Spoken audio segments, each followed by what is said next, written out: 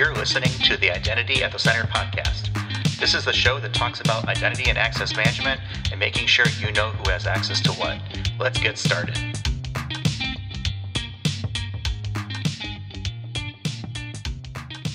Welcome to the Identity at the Center podcast. I'm Jeff, and that's Jim. Hey, Jim. Hey, Jeff. How's it going? Not so bad. Yourself? Good. I know you haven't been outside of your house in a while, but I'm assuming you do have windows, and I'm wondering, do you have any leaves left on your tree? No, those are long gone. We 86'd the leaves, I want to say 2 or 3 weeks ago. And yes, 86 is a restaurant term. That is my background, bartending, restaurant management. I had a whole career in restaurants before I even got into identity and access management, which a lot of people find surprising. You have a long heritage in authorization then, right? Definitely authorization. Credentials, you know how to authorize people. Like, wow. All right, I see. Fraud is another thing out there. So, oh yeah. So there's a voice you just heard. That's Ian Glazer. He is the co-founder and Vice President of IDPro, and we're very lucky and happy to have him on. So welcome to the show, Ian. Thanks so much. Thanks for having me. Yeah, so my restaurant experience definitely is all-encompassing. I think I've done it all in a restaurant and sometimes even all in the same shift. So I think that's where it comes. You talk about authorizations, and my first experience with identity fraud actually came in the restaurant business. So I know we're going to get into a couple other conversations. We want to talk about IDPro and talk about identity predictions, but I got to share this story real quick. I was working as a manager of a pub and brewery, very upscale place. And my first experience with identity fraud was when one of my servers took the credit card from the guest to pay for their bill, as most places would do here in the US. In Europe, it's a little bit different. Typically, they'll bring the machine out to you, and then you put your card in, and then you pay there. But in the US, you give your card to the server or whoever it may be, and they then go off and do their thing and then come back. Well, our establishment happened to be very close to a Best Buy. So our server handed off their credit card for their guest, gave it to their boyfriend, who went into Best Buy and purchased several $1,000s worth of TVs, and then returned the card back to the server, who then provided it back to the guest along with their check for their meal. So that was my first experience. You want some fries with that? Like, that's a whew. Right.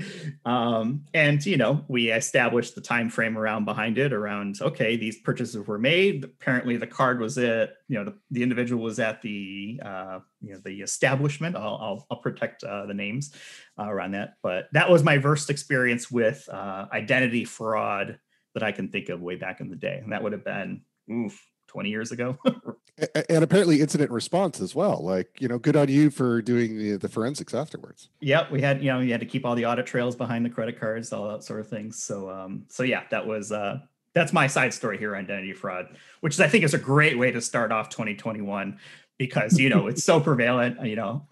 We're actually recording this in December of 2020, but I can't imagine the world will change drastically over the next couple of weeks here while we're on a break. Oh, you didn't just say that out loud. Yeah, I did. I'm pulling down the fourth wall because that's how we roll.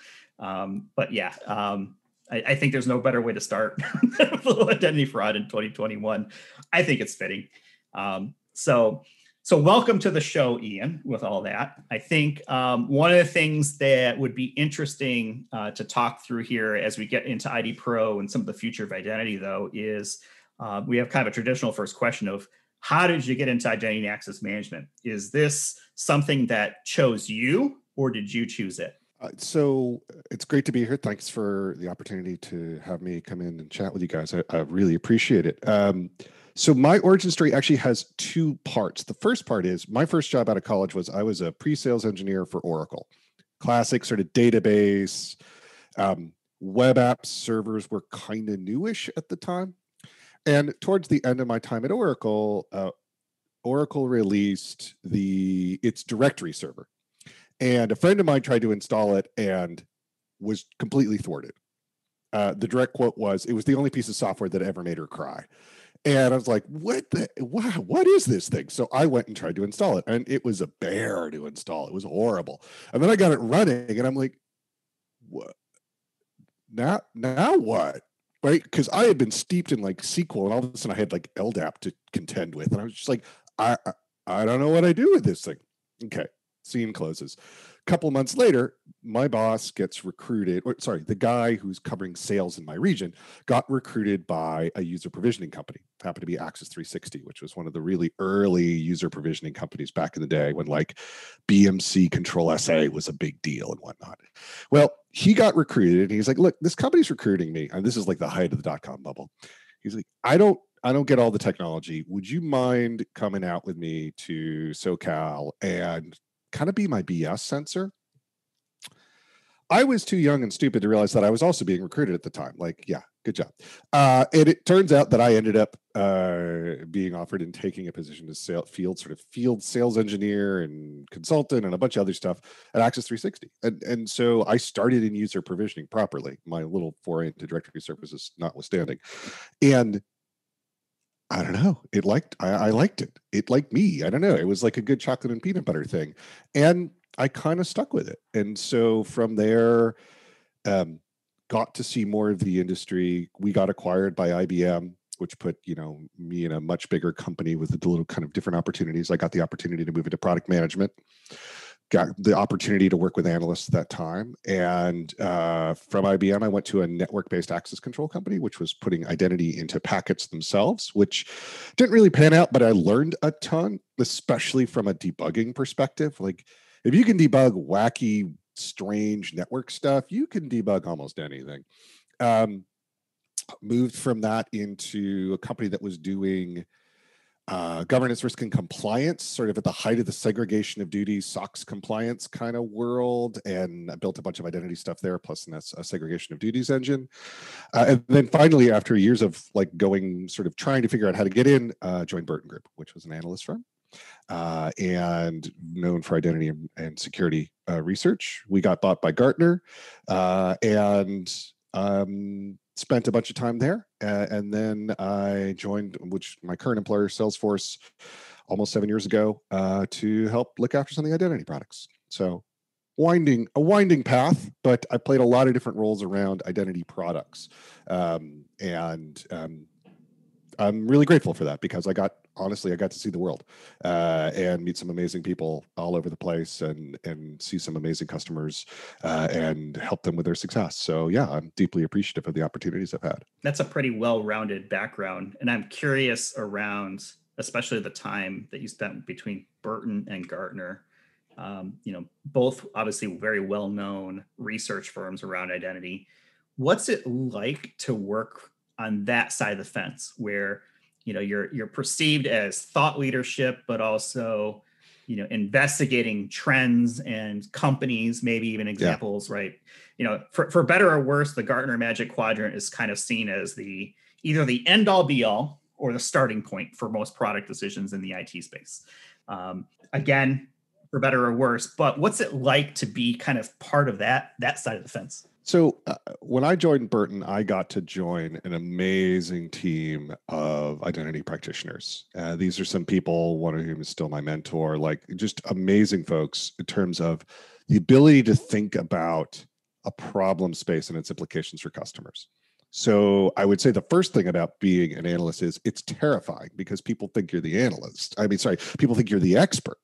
And if you're just starting out, like, yeah, sure, you brought some stuff to the table, but to be the expert in, say, access certification, which was one of the first reports I had to write, was daunting. And not so much writing it, but taking inquiry, taking phone calls, like, hey, we want to talk to the expert about X. Or like that winds up on your desk. You're like, I'm sorry, you were looking for an expert, sir? That you should go talk to Lori or Jerry. Like, you should talk to me. And in fact, I have a whole talk about this. Actually, my secret strengths talk is just about this experience of like being called an expert and yet not feeling that you had the confidence to be so. So there's like a steep learning curve to get to comfort there, which is true in taking any role, I think. But the thing that was fun about it was I got to help a lot of people, and a lot of customers at scale, right? Think about what would really work, validate that with enterprises around the world, and then sort of publish good practices from there. I love that. And when you reach a point in any gig when you feel like, you know what, I'm doing more internal than I am external, and I'm not helping as much. I'm not really getting the time with my customers as I'd like to. And I sort of hit that point, and it was time to move on. But I really enjoyed the time I spent doing it. I did, because of the way Burton got folded into Gartner, I never worked on any of the MQs. We would, collaborate a little bit around questions and things like that, but we were kind of on our own little island of misfit toys. It was a great time. Got to do a lot of other things, but having just recently responded to a Forrester Wave, it's still like I can't get too far away from the analyst gig, it seems. One of the things that I think about, kind of that people expecting you to be the expert. So this happens to Jeff and I all the time. We'll be asked to, consult on privileged access management or access management or identity governance. And it's kind of the same kind of scenario where people expect us to know every product, whether each one of the products can fit their exact niche use case. My feeling is that there's nobody in the world who could answer that question for all the different vendors. And if anybody could, it would be the analyst from Gartner or from Forrester or from Kuppinger Cole.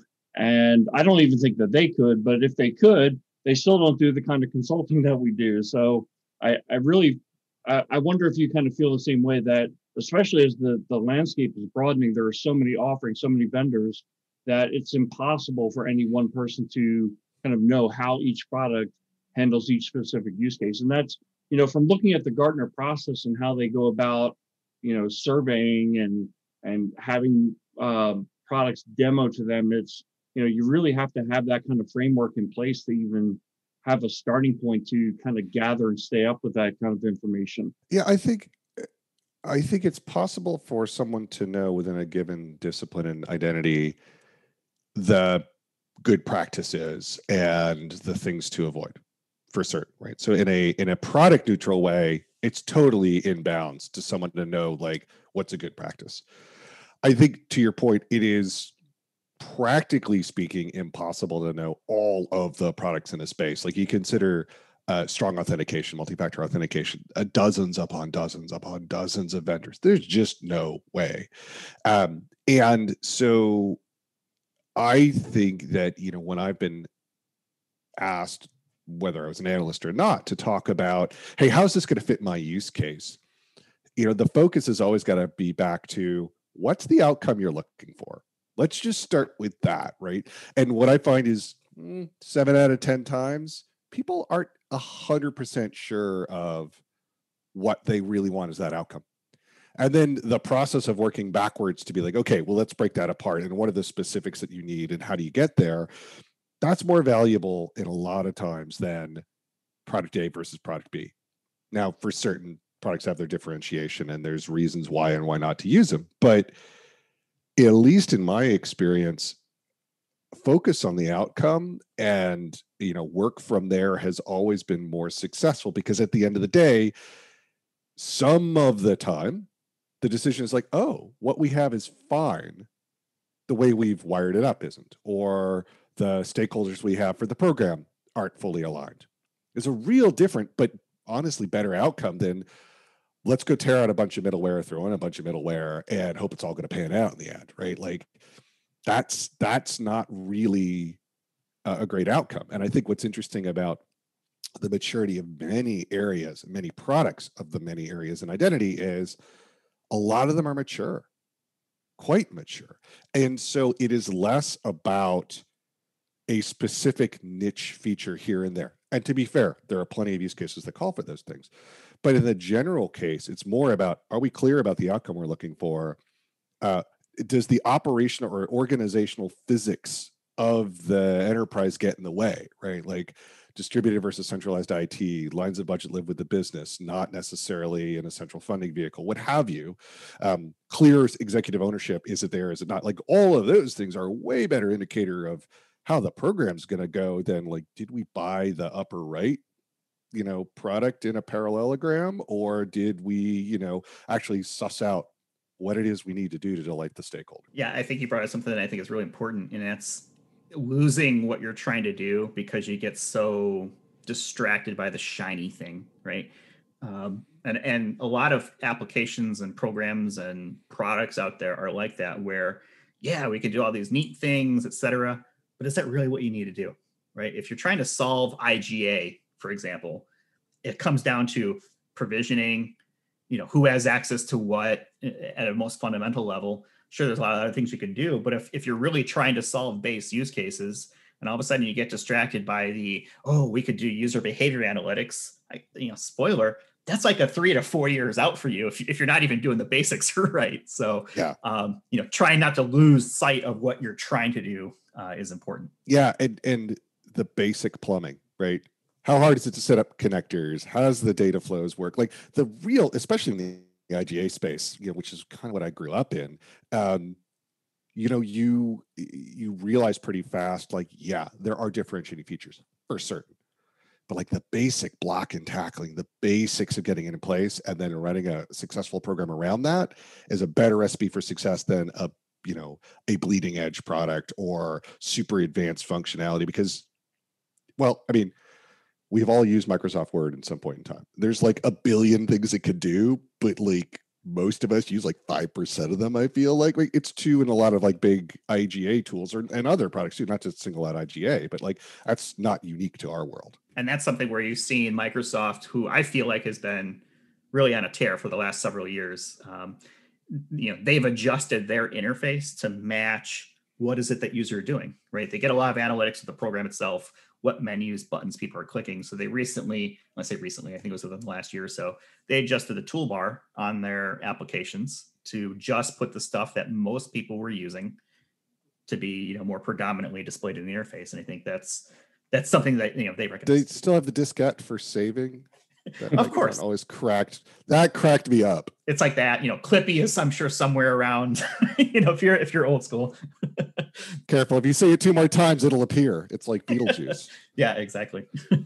I saw someone post to Twitter that they showed their child a 3.5-inch diskette, and the kid said, "Oh, use the 3D printer to print out the save icon." Whoa. So this was actually, yeah. Whoa, mind blown. That's kind of awesome. So, Ian, the first time I met you, or the first time I interacted with you at all was 2005 Digital Identity World, and you were giving a speech. I don't remember what the speech was on. I'm sure it was some identity topic that was hot at the moment, but you've been in this space for a while. I mean, and you've been kind of a, not to blow smoke or anything, but you've kind of been a luminary thought leader in our space. So that's one of the reasons why we were so excited to have you on the show.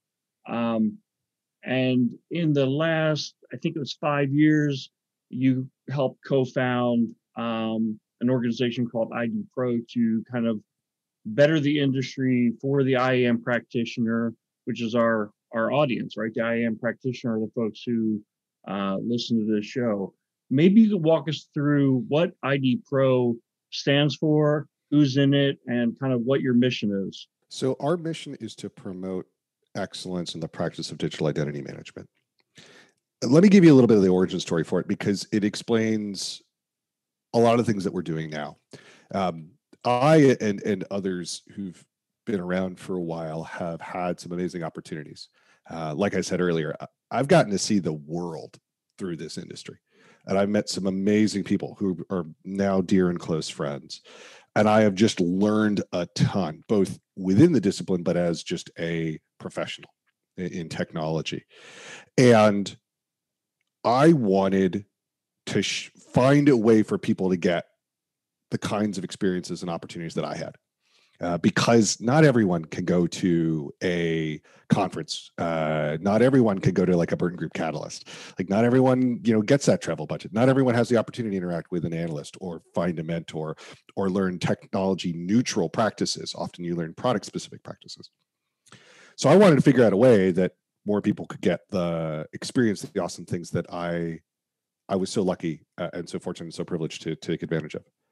Part two is, as I would travel around, I would talk to enterprises around the world and say, like, how long does it take you to build new identity practitioners?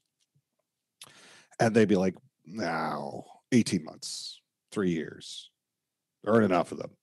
Takes too damn long. It's too expensive. right? That was consistent across everybody I talked to, every enterprise, big banks, little higher education institutions, didn't matter. And I kind of pointed at that, said, like, that looks like a problem. Do you agree? They're like, yeah, that's a problem. It's like, yeah, someone should do something about that. And everyone said, yeah, Ian, you should do something about that. I'm like, oh, didn't see that coming. And so I was lucky enough to kind of start to socialize this idea. Our friends at the Kantara Initiative helped us incubate this.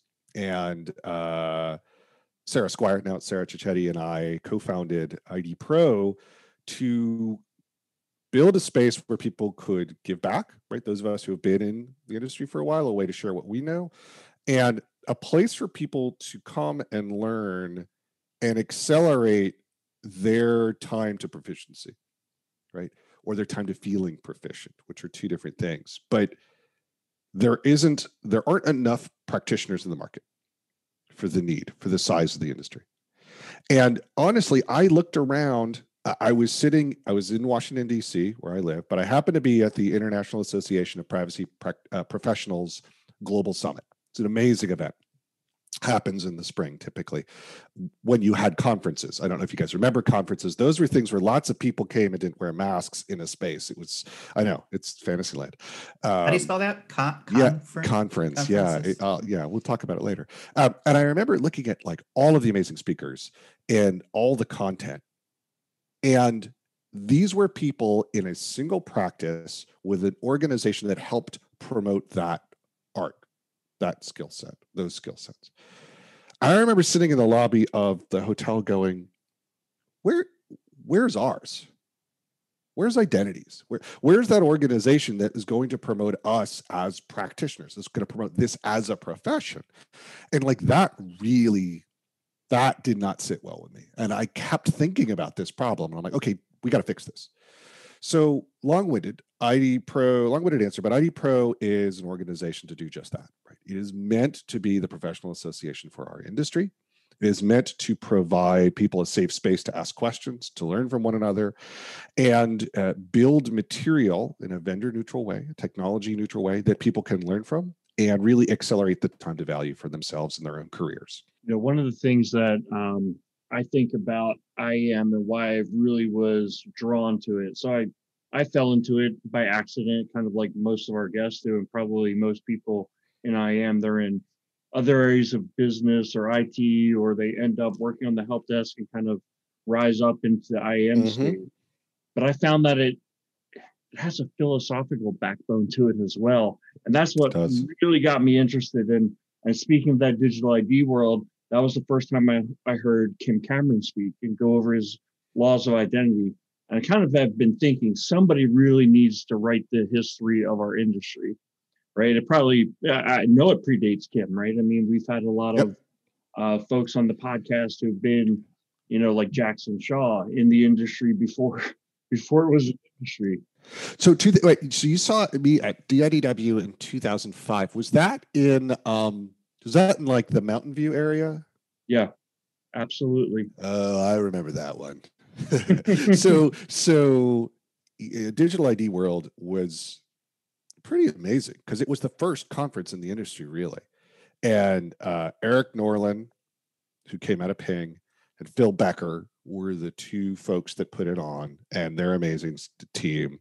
And yeah, I went to a couple of those and had my mind blown in two different ways. One was like, oh my God, there is so much more to learn. Like just oh gosh, the little sliver that I knew and was aware of was just that. It was a sliver.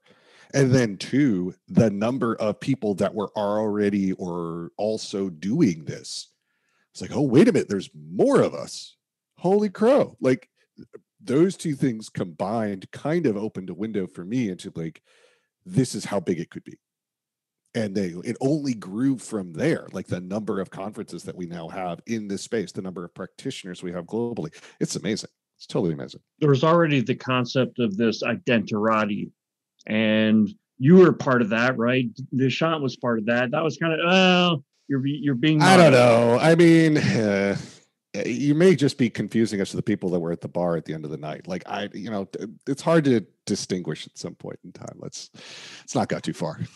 Do you have a favorite identity conference today? Is it Identiverse? Because I feel like IDPro has kind of taken that on as its home conference. But are there other identity conferences that you think are worth noting? Assuming that we do those in the future. There absolutely are. And I think the thing that's important is that there are for different kinds of roles as well, because you have actually a spectrum of events where you have things like Internet Identity Workshop, which I went to the first one and I ended up sitting in between Dale Olds, who came out of Novell, is at VMware, and Tony Nadlin, who's with IBM at the time. And I had no idea who they were. Like, these guys are mega huge brains in the industry. I'm like some kid, like, I don't know who these guys are. But that's where Cameron demoed CardSpace for the first time. And Dick Hart talked about Skip, or the predecessor to Skip, really. And so IIW has been a stalwart in terms of, for the people that are really thinking about how standards and the bedrock of the things we build our solutions on really work, and pushing idea boundaries. So like IAW. But here's the thing, if you're not a standards person, you may be like, ooh, that seems like a little bit in the weeds for me. Well, that's cool too. In the day, Burton Group Catalyst was awesome. It's different now. Let's just leave it at that. Identiverse is IDPro's here in the States sort of home conference. But then you've got Identity North in Canada, which I know people you've been involved with and like really enjoyed. And I have not had a chance to go and attend. I very much want to. But then you have European Identity Conference, Coppinger Cole hosts, which is great in the EU, and continues to get bigger. But then what I find recently, and so in 2020, I learned that I don't understand how time works. So when I say recent, I don't really know what that means anymore, but I'm going to say like within the last 2 years, organizations like FIDO and the OpenID Foundation also have events. And I have of late really enjoyed those. And because it's a very concentrated sort of subject, right? They put up a boundary in the sense of, well, this organization is hosting, so it's going to be around authentication, or it's going to be around federation protocols, or these other things. And listening to people within a subject matter show you the richness of what from the outside you're like, strong off. Like, how much is there? And then you really look into it. You're like, wow, there's a lot of interesting things, use cases, and detail here. And I find that really interesting, because at some point you have to kind of sum over some of these functions in the sense of like, okay, well, we're going to have a stronger adaptive authentication solution in this. We're going to have an IDA solution. And you kind of think of them as big block pieces on the slide. And then when you re-immerse yourself in a topic, you're like, wow, yeah, I forgot. There's a lot here. And that's good, right? It's always good to go back and fill up the tanks in a subject area that you've worked in, but maybe haven't spent time in recently. I feel like that's a good, that would be a good article for the body of knowledge in IDPro, right? What are the conferences that are out there? And I think IDPro has a calendar. We do, yeah. So among the things we do is we try to track all of the local IAM user groups in the world. And we're tracking dozens upon dozens. When they meet, we're tracking all the conferences as best we can. Online has been a little different last year. Hopefully it will be different in 2021. Fingers crossed. And keeping track of these things, right? Because I think the interesting thing that happened in 2020 was the push towards virtual for a lot of events. And on one hand, it made things a lot more accessible. On the other, it kind of peanut buttered a conference through an entire month or a couple of weeks, which made it in some regards a little bit harder to attend, but you could cherry pick the sessions you wanted to go to. So it's a nice balance and change, I think, coming out of 2020. Yeah, and I know I've used that calendar on the idpro.org website to look at different things that have been coming up, right? Because there are so many different conferences out there that, I think people are probably familiar with some of the bigger ones, but there are a lot of really good small ones. And the thing that I've noticed coming out of with COVID is that virtualization of those conferences. Mm-hmm. They may have started maybe a little bit rough, but they've gotten really good over the last few that I've attended. People are figuring it out. And yeah. I will be very curious as the year progresses, 2021, what that looks like. Because being together with people in a proper non-two-dimensional space, but a three-dimensional space is real different. And I am glad that there's been a bit of democratization of access to content, which is, I think, a very good thing for all of us. It's good. I do miss being with everyone and seeing people that I haven't seen in a while, but also meeting new people and hearing from speakers that I haven't heard from before. And I think that's the thing that I like about in-person conferences is, all right, I'm going to attend this session. The next one, I don't know who the speaker is, but the one after I do. So I'm just going to sit here and like keep this chair warm. And I get to hear someone I've never heard of, never talked to before, and hear something amazing at a serendipity. Like that's a great thing about an in-person event, in my opinion. So yeah, it's fun. It's very hard to replicate the interaction, right, between attendees, guests, et cetera, when you're trying to do things virtually, which, there's that aspect, the travel aspect. Typically these are in destination cities. So you can kind of have so the week we're recording this, you realize this would have been Gartner IAM. And I don't know what kind of conditions under which would make me miss a technology conference in Vegas, but we have hit that point where I'm like, yeah, I'd be down to go to a tech conference in Vegas. Yeah, I missed that. And that's a horrifying statement, but okay. All right. Yeah, that's where we are. We'd all be in hazmat suits, though. Yeah, what stays in the hazmat suit in Vegas? I don't even know how that sentence goes. I don't know where that goes. Yeah, that's not good. Not good. Well, maybe this is a good kind of like palate cleanser, right? At some point, it's be like, if let's pick on Gartner. If Gartner IAM next year is the first in-person conference that people get to, people might be excited to actually go again. I don't necessarily have a problem in Vegas. I'm not much of a drinker or a gambler, so I can kind of ignore that kind of stuff. But I sure like, good food, and Vegas is a great city for food too. So people watching. Yeah, and great people watching, that's for sure. So IDPro does a bunch of different things. I know one of the things that has been discussed in the past is around IAM certifications. And I think this is an area that is of interest for a lot of different people, because there are different organizations that have different IAM certifications. We had Henry Bagdasarian on a few weeks ago from the Identity Management Institute, for example, and they've got some. Is IDPro considering anything in the certification space that we should be, looking into as well? Absolutely. But let's start with foundational, which is one of the things, and you talked about it, that we have published 3 issues of our body of knowledge. One of the clear things that came out of the skills survey that we've done for the last couple of years is people are desperate for technology neutral things to learn from, to understand either their subdiscipline within IAM or the whole practice.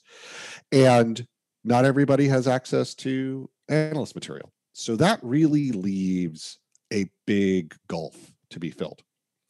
So we, from the very beginning, started a body of knowledge committee. And so that has been shepherding through content over the last year plus. So we're just now on issue 3.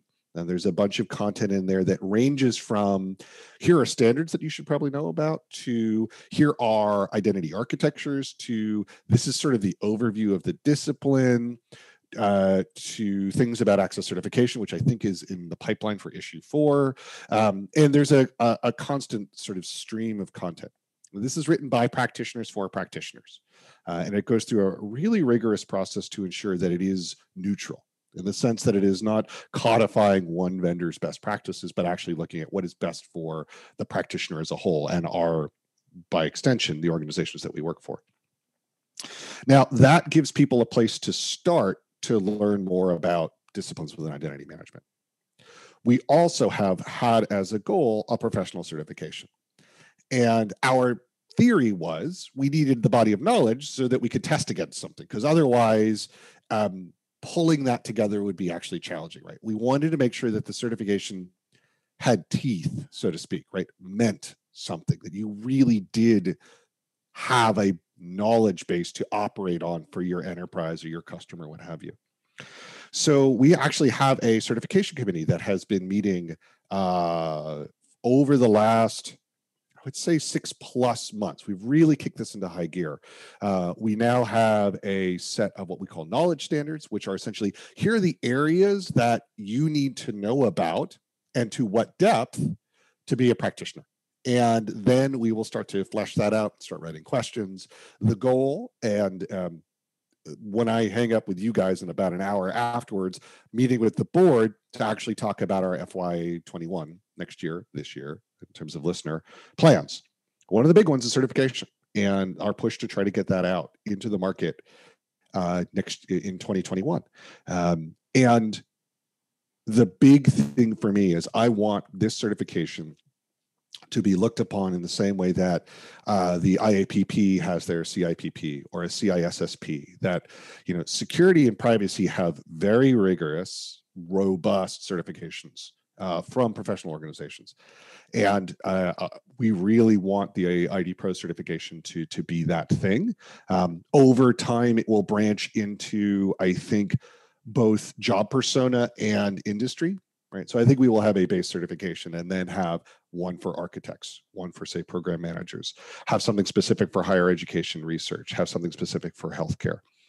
One foot in front of the other. We got to get the first certification out there, and that is a big goal for 21. Yeah, the CISSP is so ubiquitous. How do you get a certification, any certification, to be that on the tip of people's tongues? I mean, is it jobs demanding that? Is it creating an industry around it, like an open platform? Is it all of the above? I think it is a little bit of all of the above. And I do feel slightly like a fraud in answering some of this, because I'm an identity practitioner. I barely understand how to run the nonprofit that I started, let alone, you know, what does a body of knowledge mean and what does the certification mean? And this is the amazing thing, is that it is members helping doing this, right? We are very much driven by our members' time and their generosity with that time to help produce this. Now, we are bringing in experts who work in certification programs and like build how to do this and do this right. But I think one of the things it's going to start with is I expect that service organizations are going to use the certification as a differentiator for their people. Right. So you can go into a prospect and say, you know, we have the largest bench of certified identity practitioners in the industry. And what that means is they not only have our methodologies and can bring together our tooling, they also can pull from a base set of knowledge that's been certified by the professional organization for the industry, and that makes them more valuable. I think that will be a component of it. I think we'll see recruiters. My hope is we'll start to see recruiters be interested in this and job postings be interested in this. At the same time, I'm nervous, right? I want the certification to mean something. I do not want the certification to be a barrier for someone to achieve their professional goals in the industry, right? That'd be a failure. Right. If we put up a barrier, the whole point of IDPro is to grow the practice, which means grow the number of practitioners. We have to there is more work for all of us than any of us all can absorb, right? We need more people. And anything that an organization does to limit or to exclude is not beneficial to the industry. And it's not as part of our mission. I have to, you know, one of the things I'm deeply concerned about is making sure we strike the right balance there. How do we make this valuable without making it exclusionary? Well, I think that's something that I'm glad you're thinking about that, because, you know, from a membership standpoint, I'm a member of IDPro, and certifications can be very wide ranging, right? Mm-hmm. And I think it's just like identity and access management is not everyone's a technical person in IAM, right? There is a ton of space for professional and personal growth within IAM. You do not have to be a developer to be an IAM person. Right. And I think that's one of the challenges that we have for certifications is how do you establish that right balance of what is the front door look like? And then what are the other doors of that house look like from a certification standpoint? Yeah, for certain. And the thing that in my experience, some of the best minds in identity I know don't have a college degree. They're tradesmen, right? They're journeymen and journeywomen, people that learned by doing over time. And someone gave them an opportunity early on, and then they kept adding success on top of success. And it's those kinds of people that really drive a lot of my thinking of knowing, like, look, these are total badasses. And there was no college degree to have for identity, but just not even having one. So it's that threading that needle is going to be a challenge to make it worth something, make a certification worth something, but not make it a barrier. Yeah. And I'll give you a case in point. I don't have a college degree, right? And I've been in the IAM space for since 2003, I guess. Before that, IT, and before that, restaurants. There were no college degrees for IAM, but I didn't know I was going to get an IAM until later on in, I guess, in my career path. But it chooses you. It absolutely chooses you. I chose InfoSec. I didn't necessarily choose ID admin, right? Yeah. I administration of access. That wasn't where I thought I would end up, but here I am, and I love it. Yeah, and I mean, to your point about there are certifications that are ubiquitous. Back in the day, a Novell certified engineer, the NCE, or there was the equivalent one in Windows. Like, that was a big deal in like the 90s, early 90s. And, you saw it everywhere. And I wonder at one point, do those things get devalued in some regards because of it? Like, essentially just meant like, oh, it's a rubber stamp on, someone who's had a couple years. And so I am very excited for the certification. I am wondering whether I could pass it myself. But at the same time, I also want to make sure it remains valuable, right?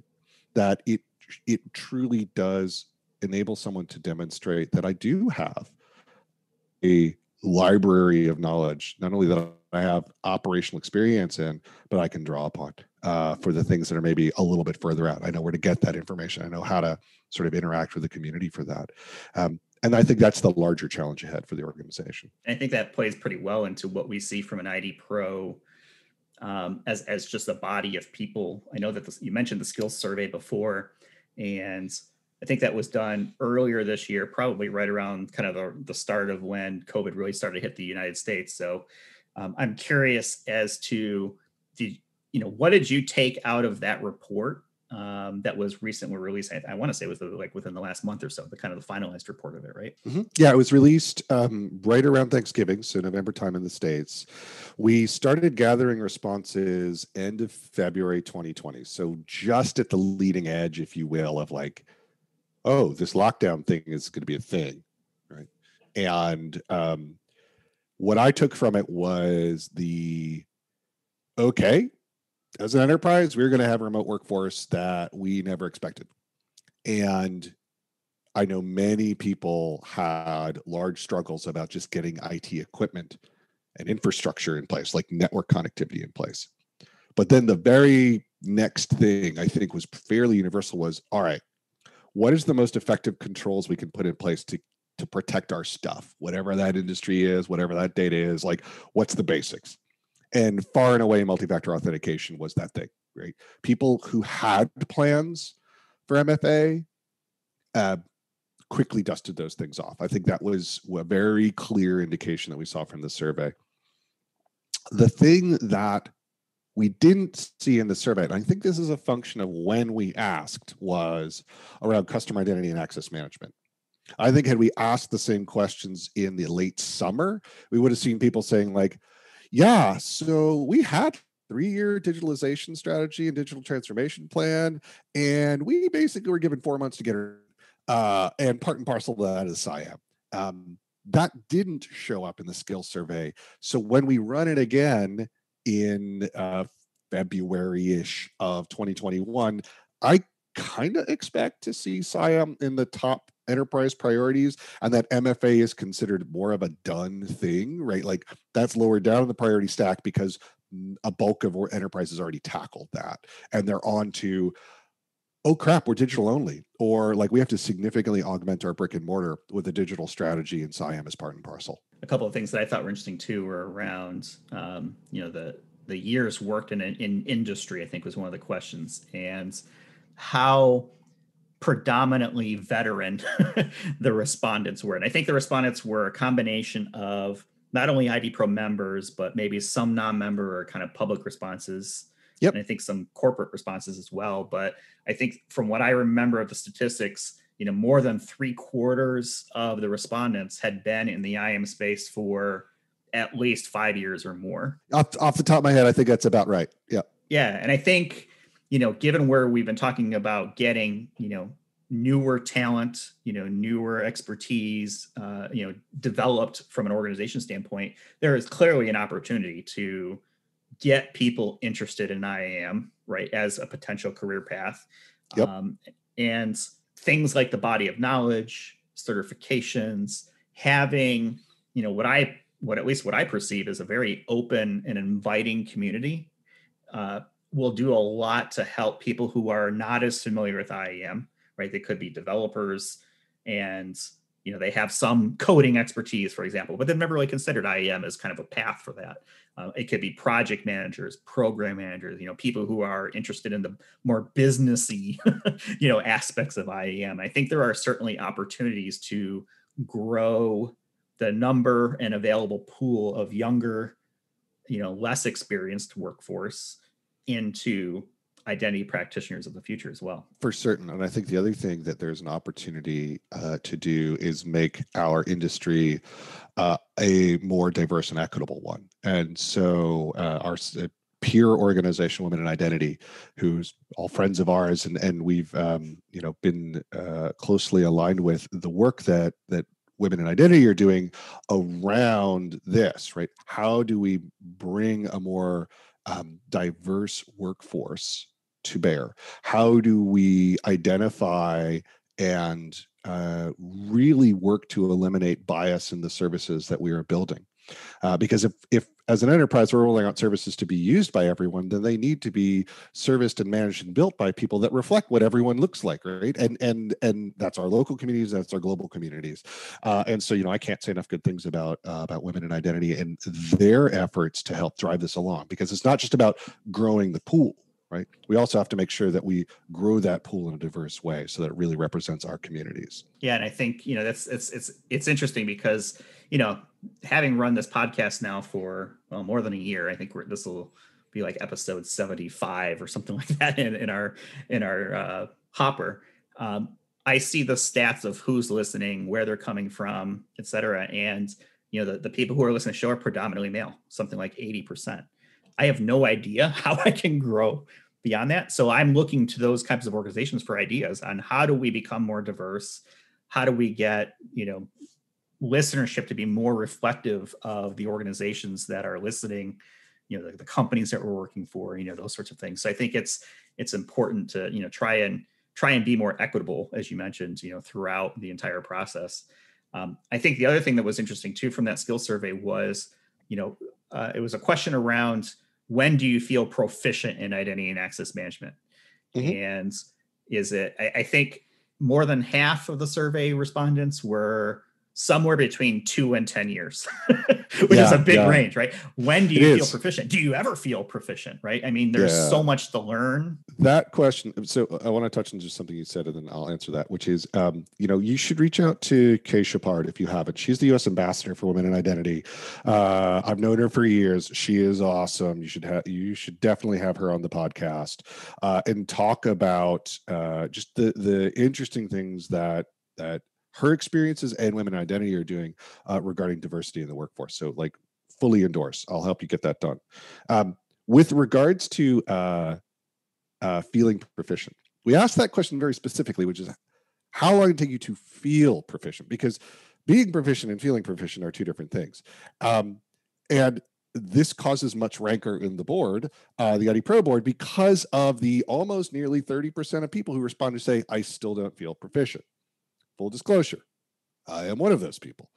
And to me, it's a great thing that a third of our respondents, I think it's 28% this year, off the top of my head, say that. Is, to me, that's a reflection that we are a growth industry and that we are adding constantly to the areas that a practitioner could know about. I say could know about. Doesn't mean you got to know everything about everything. It's not possible. It's too big of a space. But the fact that we are a growth industry means that there's always going to be new things that you could go research and learn about if you wanted to. There's new kinds of programs you could go do if you wanted to. So to me, I love that. Now, I think to your point, yeah, the 2 to 10 years, the bulk of like the answer, which means the truth is probably around about 8 years is my guess. That's an awfully long time, right? That's an awfully long time. And I want to push that down to like 5. If we can sort of get that way. Like, you're not going to be a Jedi Knight overnight, despite what the movies might actually tell you. You just don't go to a swamp and like do push-ups with like Nishant on your back and suddenly you're an expert in IGA. Like that's not how that works. But at the same time, we can't spend, like, you can't be a hermit and like go off and live in a cave for a decade and come out and be like, I now fully understand access management. Like, that also is not the path to productivity. So, one of the things that I find is so fun about IDPro is that our online community is a really great space for people to ask questions, like real practical, like, has anyone done X, Y, and Z with like these 2 products or even without products? Just like, these are the constraints I've got. How would I go about this? Like, super useful. Because the other takeaway from the how long did it take you to feel proficient question is, it pretty much means that there's a very few number of people that actually feel that proficient and probably are proficient, which means we're all trying to figure out it as we go, right? And there's something, I don't know, comforting about that, which is that you're not alone in your journey in this industry, and that you've got a piece of the puzzle. A peer's got a piece of the puzzle. You know what? Someone who works for one of your competitors in identity has a piece of the puzzle. And here's a place you can go and talk to those people. And I think that is really powerful. Ian, I was going to ask you the question around what are some things that folks who are listening, IAM practitioners, can do to help IDPro. First thing that comes to mind, of course, is join IDPro. But I also was thinking, just from a mentoring perspective, I'm sure you've had some great mentors in your career. I'm sure you've also mentored others. One of the things that came to mind was just some of the great women that we've had on the show. Fellow luminary Eve Mailer, shout out to Eve. But just looking at the list of some of the great women that we've had on the show in the past few months: Julie Smith, Rebecca Nielsen, Mary Ritz, Mary Berg, our own Maida Gonzalez from Identity.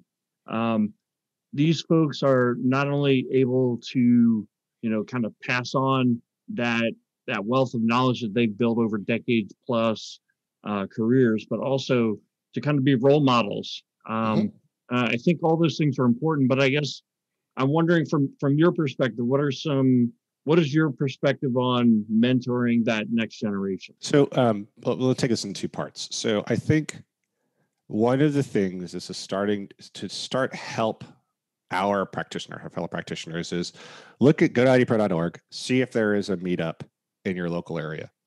If there is, see how they're how active, where you can get involved, because building that local network is really powerful. And it helps build some of the connective tissue among practitioners, which we need to grow the industry. And I think then, if you do choose to join, which is awesome, be active in our online community. We have a Slack environment, which is a lot of fun. It is a really safe space to ask some tough questions. And I've talked to people who are like, wow, I, in a matter of minutes, got answers to questions that I had been struggling with. Or we could see the industry coordinating around, hey, look, there's a case in point. There was a vulnerability in XML comment handling that had impact on SAML. And very quickly, people who represented their employers are like, yep, we patched this. Nope, it's next week. Like, there was very quickly a triage. And so even if you didn't want to feel comfortable asking questions, you can learn a lot just passively and watching what's going on. And then to your point around mentorship, it doesn't have to start formal or complex, right? Which is why I come back to get active locally, because even if it's I can answer a question or two and like we can meet and have coffee. That's where real lasting relationships come from. And like I am far more right now interested in figuring out how we build those from the grassroots level. And then as people go and progress, there are amazing people to learn from, and they are universally very generous with their time. I think this is one of the things that I have heard from members is I was surprised how willing people were to talk and to spend some time. And so, I do think mentorship is incredibly important. We ask in our skills survey, what's something you wish you had to be more successful? Top answers are vendor neutral material, so really the body of knowledge, peer-to-peer networking opportunities, and mentorship opportunities. Those are the top three. They've been consistent for the last 3 years. Our need to connect has never been more vital, and to do that as best we can in a COVID era, that's an awful big challenge. But, organizations, whether it's your local meetup or it's IDPro in a global sense, help there. It doesn't solve everything. It's not it's not the silver bullet, but it is a great start. I think it's an opportunity to people to take ownership over their career as well, right? Don't wait for a handout or for someone to come to you and say, here's what we want to do. If this is something interesting, go out, research, get involved with the community. I'm glad you mentioned the IDPro Slack channel, because I'm not much of a contributor to it from a typing, but I'll tell you, I learn a lot just reading the different different challenges that people are facing, different comments, et cetera. So even if you're just a lurker, kind of like me, there is so much to be had for that. So I definitely, agree that if you're an IDPro and you're not taking advantage of it, do it. If you're not an IDPro, consider joining. I don't know if that's a perk or not of joining or not, but it's definitely a great spot to, commiserate, collaborate, and celebrate, right, with other IDPros. Yeah, for certain. Ian, you've been so generous with your time, and I know that we're getting close to when we're going to get things wrapped up here. What I thought would be interesting is to start the new year off here, and I guess in our cases, end the year, is to talk about some of the predictions that you've had around the next 10 years of identity, and maybe more of a rapid fire format here. I know that there's a lot of different technologies that are out there, and this is loosely based on the talk that you gave at Identiverse in 2020 around the next 10 years of identity. Maybe we can start with WebAuthn. That is something that really kind of hit early 2020 when Apple finally kind of joined on board and being, supporting with their Safari browsers. Where do you see WebAuthn going in, not only the next 10 years, but let's maybe in the nearer term, 2021 and maybe 2022? So I think long-term WebAuthn will become on equal footing to social sign-in in SIAM's environments, which is to say, like, it's a kind of magical experience if I could just look at my phone and then get signed into an app. Like that's sweet, right? Who wouldn't want that? WebAuthn helps broker that now that you do have more ubiquity in terms of availability on the mobile OS platforms. I think what we'll start to see is a little bit. So, the reason why I say that I think WebAuthn and social sign-on they'll kind of achieve a certain parity is that although social sign-on gives me a nice sign-in experience, I click a button and basically I'm in an app. We're seeing enough concern about the social networks and the use of data, either both provided or derived, that people are looking for alternatives. And if I can get that same kind of experience, I look at my phone, I'm in the app. Through WebAuthn, that's going to be a real boon, right? Not to mention all the security benefits that go along with it, not to mention all of the good things that come from it. So in 2021, what I expect around WebAuthn is we'll see a lot more people kicking the tires in mobile platforms and in their apps and figuring out ways to integrate it in a sort of lightweight way as best they can. And that'll start to make that ceremony, the way that sign-in experience works, become more and more prevalent. and that'll pave the way for mainstream adoption. Do you consider sign in with Apple a social login? That's a very interesting question. I think no, insofar as the data that is available. So let's look at like wires. The data that you get if you are a relying party there is very minimal. First name, last name, email. That email can be pseudonymized, and you only get it once, which is very interesting. So there isn't like a constant flow of attributes from Apple to the people that are consuming Sign In with Apple. So in some regards, yeah, it's provided by a third-party provider, and although Apple doesn't really have a social network per se, it does have some things that feel like it, and you will see it on top of the Sign In with Facebook and Google, what have you. But from an implementation perspective, it looks pretty darn different. What about standards like OpenID Connect, SCIM, SAML? Well, first of all, SAML's still dead in 2021, as it's been. For sure. SAML is going to remain incredibly useful and dead. And that's not going to change. What's going to change is that what we will see in this next decade and probably the next 5 years is that OpenID Connect is the de facto federation standard for most people. And that along with it, all of the supporting technologies, so OAuth, the Jose suite, et cetera. And then I think we'll see SCIM from a IGA perspective being the language of choice. I still keep hoping that, to resurrect SPML, but that's apparently not going to happen. And so as people move platforms, that's where we're going to see the migration from SAML to OpenID Connect. You're not going to see it before that. Like no one is really going to get funding to do a big re-implementation of their single sign-on, because if it's working, don't mess with it. And no one's de-supporting SAML anytime soon. That's going to be with us for the rest of the decade. But when you move platform, there's the opportunity to uplift your standard specs and your standard stack to something a little bit more modern. And that'll require coordination with all those applications too, right? That have been maybe standardized in SAML. They're going to have to figure out moving over to OpenID. Yeah, you are coordinating a bunch of parties doing work. They're like, but it works. Do we have to mess with it? Like, this is why renovating your house is more expensive than building a new one, right? Because you're like, well, if you tear open the wall, I've got no idea what I'm going to find in there. Like you start mucking around with your SAML federations, like you don't know what you're going to find. It's going to be a mess. What about, so this is the question that Nishant passed on last time. He gave us a next question on this. I didn't know that was a thing. Can I do that to the next one? You may, and that's why I'm posing out as an option. Sweet. Sovereign identity and blockchain. I feel like we've been hearing about this for the last couple of years. It's the next big thing. I haven't seen an enterprise use case for it.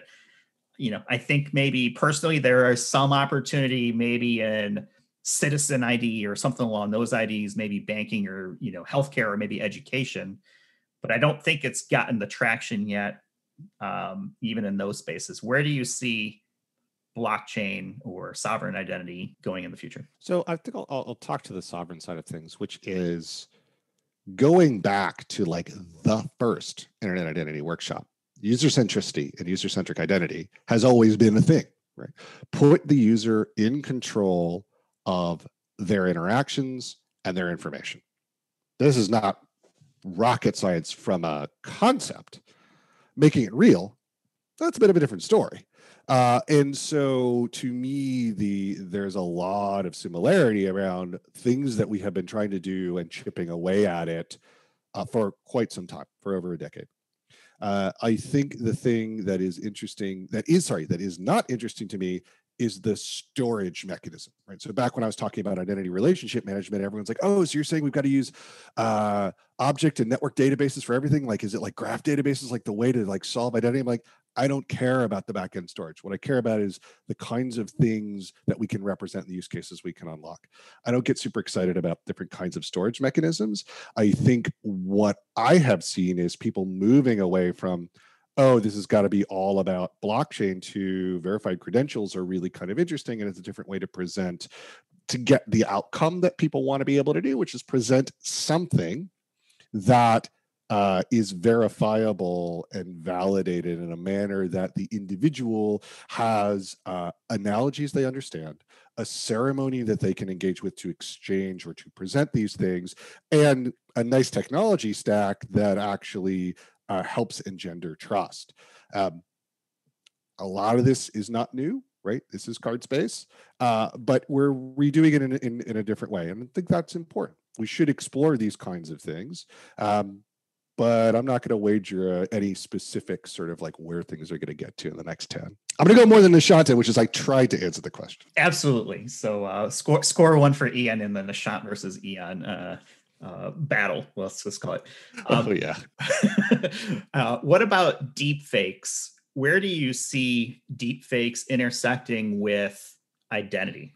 And I'm most likely talking here about fraud situations where an issue may come up where, here's what I think deep fakes, are a good social engineering mechanism to do things, not necessarily trick, the technical underpinnings of authentication, although there is certainly a potential for that as well. I'm curious as to your thoughts on deep fakes and identity. I think one of the things that is coming is an increase in proofing and progressive proofing in our IAM and citizen identity worlds, especially IAM. I think government has understood the need for remote in-person proofing. I think IAM is a little bit more challenging, right? Where I have a consumer scenario and I want to give them some value, but I also don't want to, and to do that, I don't want to put too much friction in the process. However, I also do need a degree of assurance that, this is a legal entity to whom I am speaking. And so proof of liveness is going to be more and more important. And as we slide more proofing into the progressive profiling or progressive proofing processes, that's where proof of liveness is going to be important. And so, yes, there may be a fully synthetic social identity. You may even have synthesized video for that synthetic identity. The thing that's going to matter is detection of liveness as you are starting to bind that synthetic identity to a legal identity. And that's where the rubber's going to meet the road. So when you say proof of liveness, I'm thinking implants. And how do you prove you're alive? Well, maybe it's something, within you, whether it's an RFID chip, which we've heard about, right? People implanting an RFID chip and then doing the old scan on a badge reader or whatever it may be. Where do you see implanted identity going? I think we're going to see it as an outgrowth of wearable, right? So we are in I would say, more comfortable time for wearables. So smart watches, but also rings and things like that, where mostly NFC, some payment, but then also, it's a sleep analyzer or some other functions along with it. And I think that's reasonably normalized in, let's say, some cultures globally. Obviously, it's not a global thing yet, just because of cost. I think what we'll then see is a natural progression to things like smart hearing aids. We are starting to see things like replacement cornea or smart contact lens. I think that's going to be the progression. I am in a reasonable time frame. And reasonable, I'm saying, is like, let's say 5 years. I think implantable, from a personal perspective, we all struggle with Bluetooth headphones. Right. And I'm just thinking, like, oh my God, like, are we going to go through the same sort of clowniness with, embedded in or implanted that we do with like Bluetooth headphones? Like, this is just a bad outcome to me. And I don't want it to be a semi-permanent kind of thing. So I think it's going to be more like we'll see a lot more wearable, even integrated into clothing. And then implanted will start under certain conditions. And I think it really will be around hearing and sight, and going from there. There will always be the biohackers. There will always be the folks who are like, I've got a full Raspberry Pi inserted into my left thigh, and like, look at all the cool things I could do with it. That's cool. Like, that really pushes boundaries. But I think for the next 5 years, it's going to be wearable, more kinds of wearables, and then moving into some of those applications of near implanted, let's say, kind of scenarios. So we're not going full cyberpunk in 2021, huh? Go for it if you want to. Like, there's all of that stuff that's out there. I think mainstream, probably not.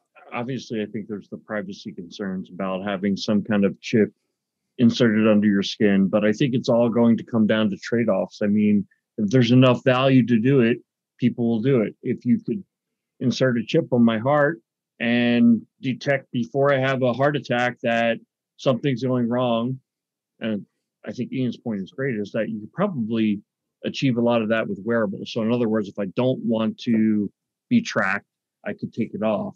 But I think if the trade-off is there to do an implant, I could see people signing up for it. Yeah, I get that. I think as much as I love the bleeding edge, there's some things where I'm like, hold on. Let's back up for a second. I still don't have a consistent here in the States digital driver's license that I can present in lieu of the plastic card. So before we pole vault into, I have, an embedded digital passport and early warning system on my insulin levels. Let's peel that back and go like, what is the utility that the most people can get from something? And then that's going to show you where the addressable markets are going to be. And so as a service provider, right, as someone who is consuming identity service, I'm thinking about, if I'm going to add a technology to my stack, what addressable market does it unlock for me? So it's like, oh, wait a minute, I should support things around digital driver's license because it gets me this entire state. It gets me Commonwealth of Virginia, for example, or Utah, or what have you. Okay, that I can measure versus how many people are going to have the fully implanted digital passport in the next 5 years. And you're going to make those trade-offs, right? As a business owner, you're going to be like, does this unlock a new segment of my stakeholders that I can go address? And I think we're going to find there is low-hanging fruit still in the more pedestrian, if you will, use cases in identity that will unlock more value for vastly large numbers of people. And it's some of those mundane cases, which are like kind of exciting. Like, yeah, from a plumbing perspective, I get it. But like from a stakeholder perspective, I'm really excited for those kinds of use cases. It's all about managing expectations, I think, a little bit. Because the future has so many different things you could do, right? All right. Well, I think that's probably a good spot maybe to close out this conversation, because I feel like we could talk for hours and hours. And Ian, thanks again for joining us. Before we get going here, any final words of wisdom or not that you'd like to impart upon the listening audience? If you're starting out in the industry, never connect your demo provisioning system to the production Unix cluster and then delete someone's home directory. Just a tip, just at random. I would say, if IDPro appeals to you, if the opportunity, the idea of having the opportunity to meet with like-minded people around the world, or at least people in the same industry who are approaching problems in radically different ways, and you want to learn about that, hey, join IDPro. But if nothing else, we make a lot of material for you over time. We want to grow this practice in this industry, and we'd love to have you involved. And otherwise, it's now 2021, our listeners. 2020 was a strange year, obviously. 2021 may still be strange. The important thing for our practitioners and our listeners to know is that you've never been as needed as you're needed now. Identity services is a growth industry. There is so many different kinds of applications that need your help. They're out there. And I think this is a great place to be and a great time to be there. Hear, hear. Fully agree. Jim, how about yourself? So we are recording in early December. We'll publish in January. So I hope everybody had a happy holiday season, whatever holidays you celebrated, including Festivus. And we started off pre-podcast talking about potential airing of grievances. And I think we kept it pretty positive, but whatever works for you. And I hope everybody has a happy new year. Yep. Hope everyone enjoyed the holidays. I think this is, if not the longest, definitely one of the longest episodes that we've recorded, and no better one to do it and kick off kind of the new year with.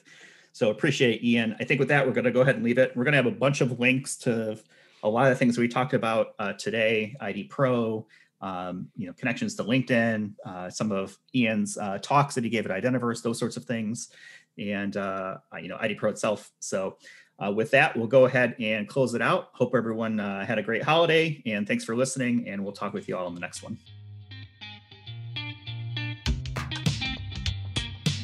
Thanks for listening to the Identity at the Center podcast. If you like what you heard, don't forget to subscribe and visit us on the web at identityatthecenter.com.